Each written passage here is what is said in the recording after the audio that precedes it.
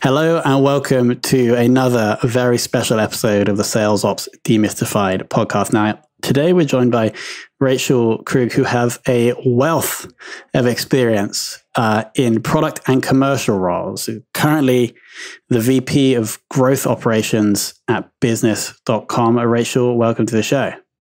Thanks so much for having me. It's our pleasure entirely. Now, my first question that I have to ask is, how do you define growth operations? I think we define it really cross-functional here. So we think of it as sales operations, commercial marketing. I actually have new business sales also reporting to me. So it's a really cross-functional sales, marketing, and customer success role. And the reason we did it that way and call it growth is because I strategically think about the growth levers of acquisition, retention, referral, expansion revenue in all of the activities that we do. I put together our team KPIs and goals every quarter. I track those. So it really made sense to integrate that as a growth function. Makes total sense. Is there a separate marketing team? So business.com is a two-sided market. So there is a separate team that works to get small businesses to our website. We have folks focused on SEO, paid traffic, partnerships. Business.com is a marketplace with over 2 million small businesses on our sites or on our partner sites every month.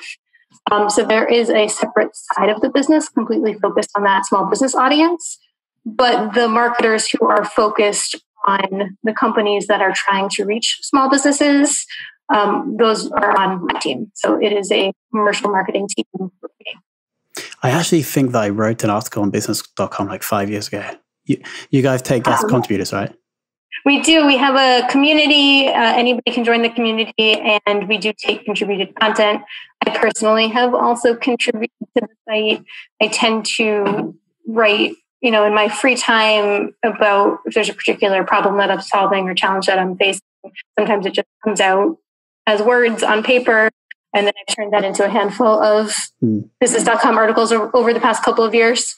So we will find them and we'll link below. Now, I do want to dig into the business.com story because I think that's going to be an interesting use case for the audience. But pre that, I would like to talk about your other experience. So I see it's Constant Contact in one of the places you were product.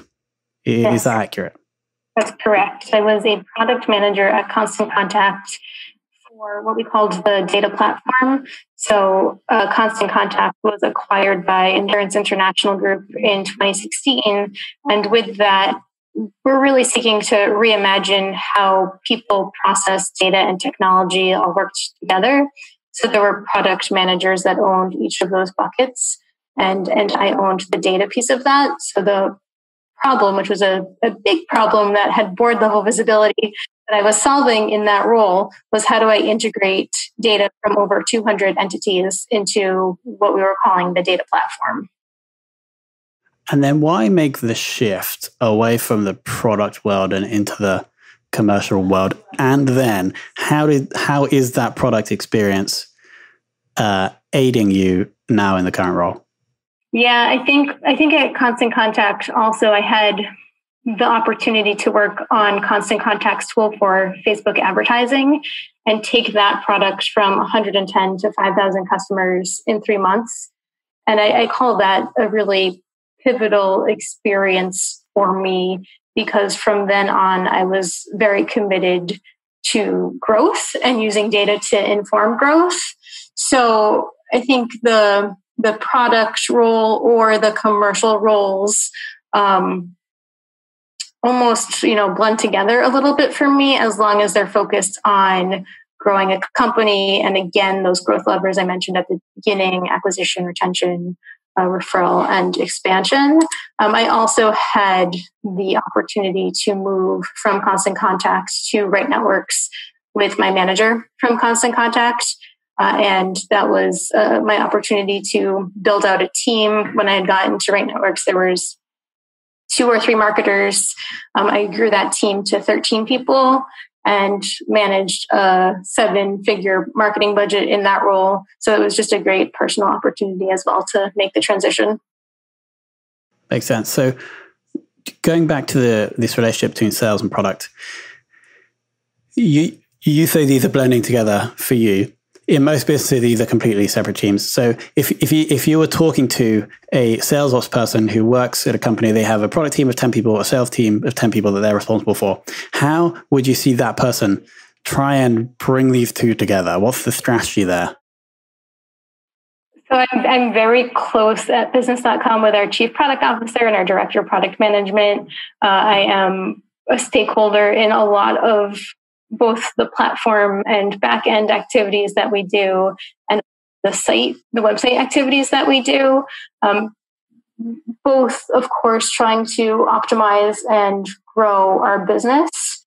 But I think they really value having a business partner who understands how the product process works.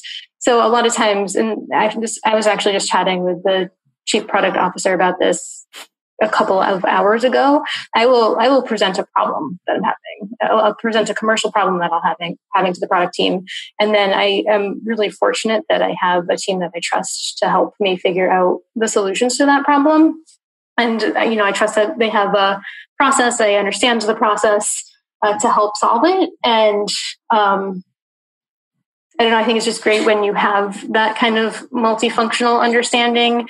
I am involved in a lot of cross-functional efforts in my current role. It's something I enjoy, and I think that's something my company values as well. So would you recommend that this sales ops person that's listening should go and spend 6 months in the product team? I don't know that that's feasible for everybody, but what I do think is feasible is getting involved in cross-functional projects.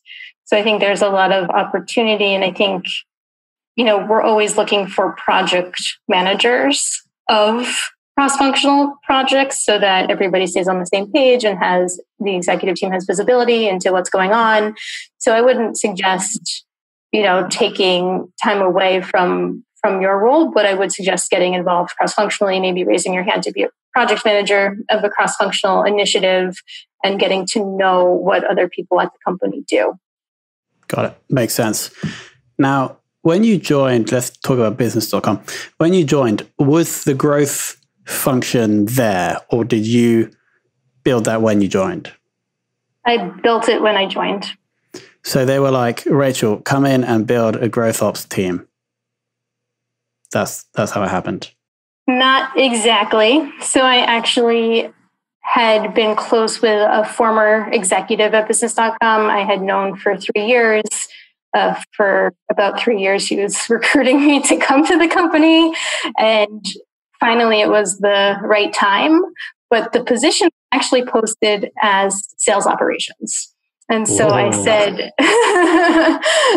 Aaron, finally the right time, not quite the right role, but I think we could get it there because I can do sales operations, but I can also do marketing, and I also am, equipped to do sales enablement and growth and really think about it holistically from a revenue perspective.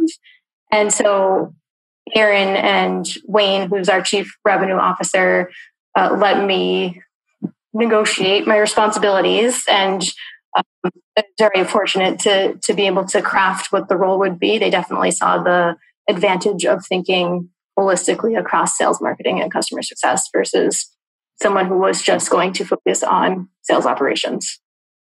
And so now have you hired more people into the team, as in growth ops roles? Awesome. And they may have come from a sales ops background, they may have come from a product background or a marketing background, and you bring them all into this cross-functional ops team. Yep. So I have a couple people focused on commercial marketing.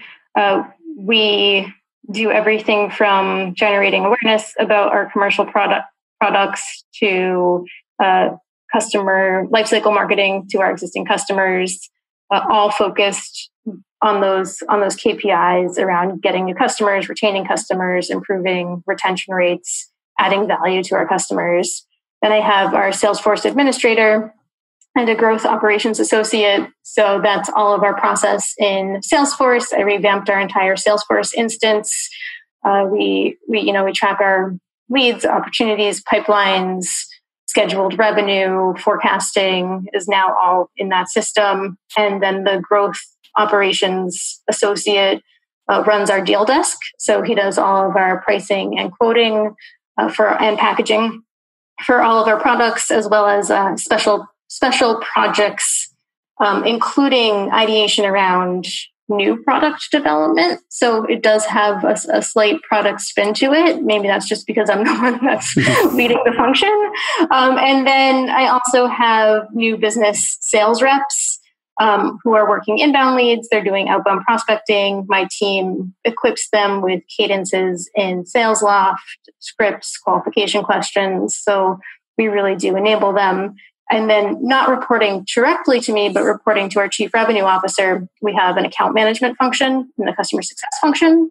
So again, my team is involved in helping to prioritize the time of those teams against specific campaigns.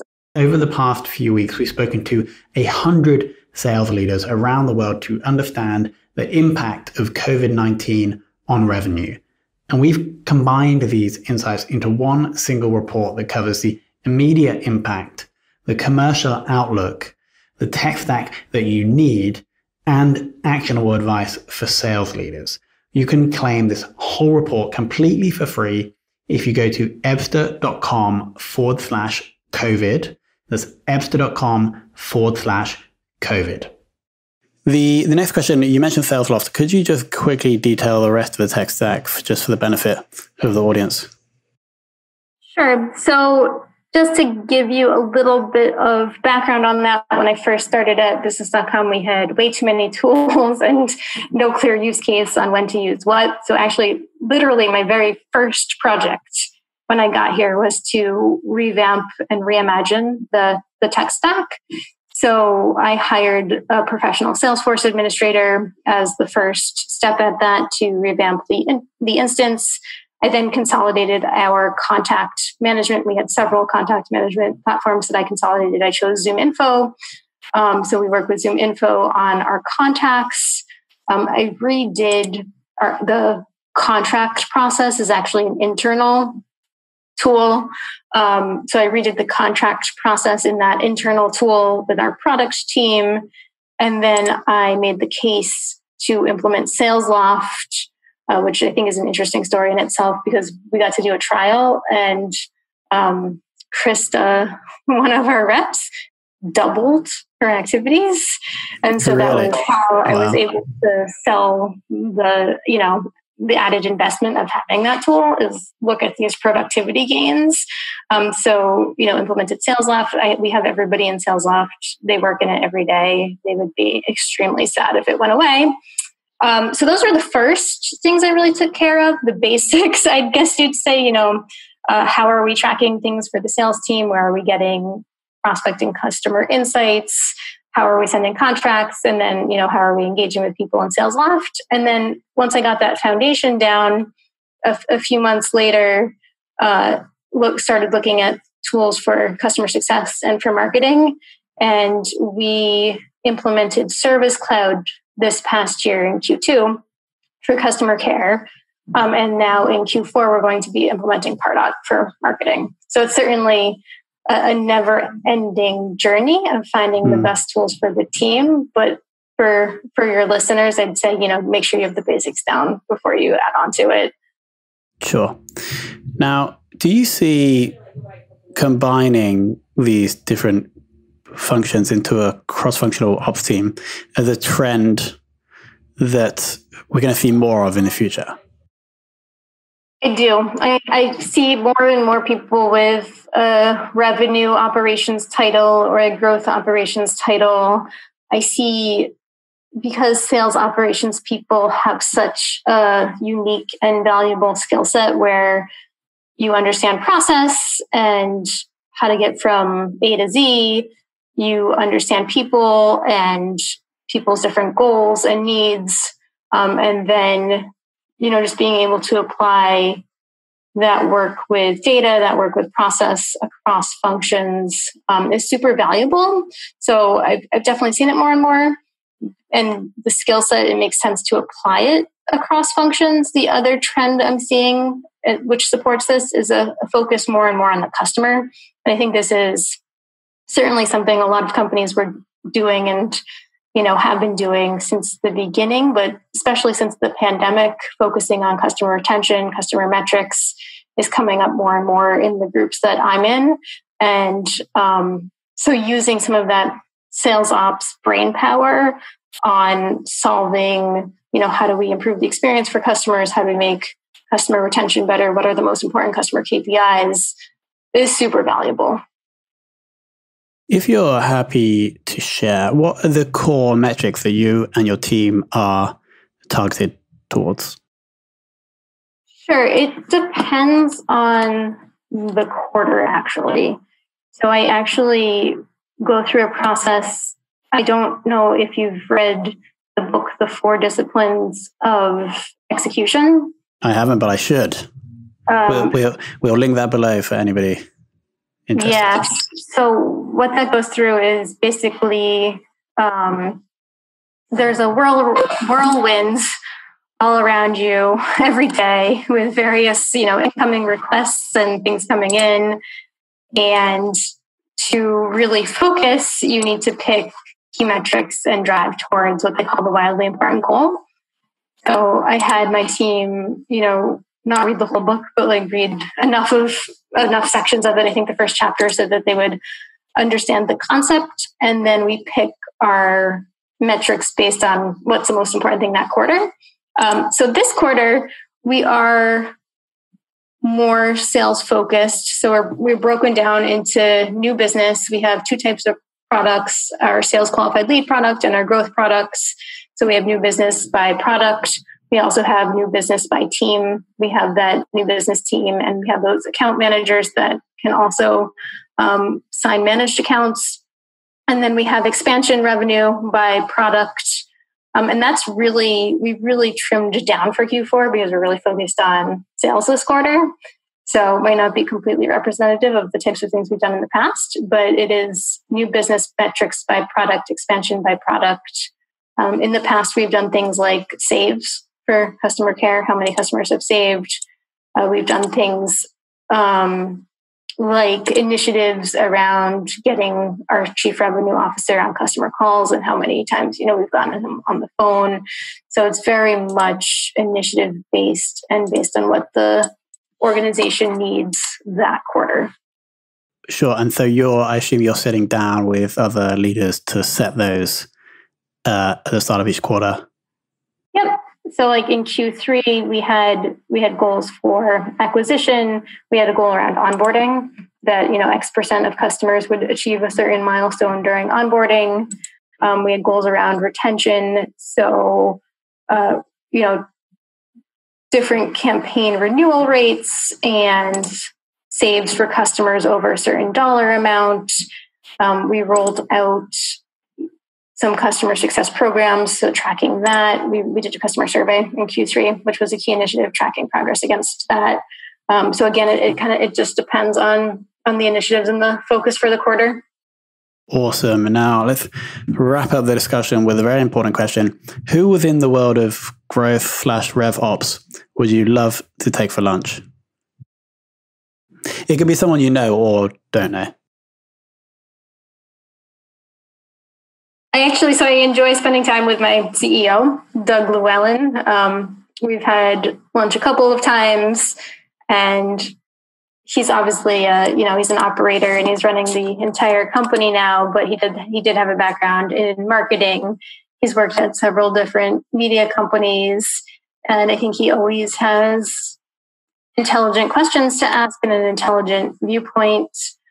So I also think that Doug's done a really good job creating an inclusive culture, which is really important and also really hard to do, to the point where, at our company, he'll pause and he'll ask for input. He asks for people's ideas. If somebody's not talking, we make sure we hear everybody.